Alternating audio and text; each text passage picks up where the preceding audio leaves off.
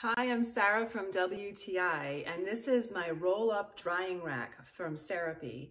I'm going to show you what it looks like on my kitchen sink and what I really love about it. So here's the drying rack on my kitchen sink. As you can see, it totally rolls up or folds up.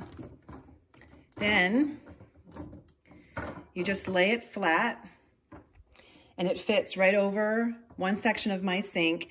It's very sturdy. I often use this to put pots on, even with hot contents, because it holds them very securely over my sink.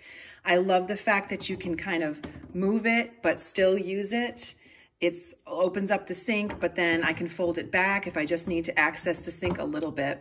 It's really convenient. I can roll it up and put it under the sink if I don't need it anymore.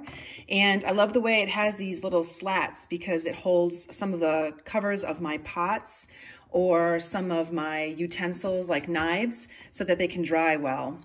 It's really unusual and I love it. It's a good find for my kitchen. And that is my point of view.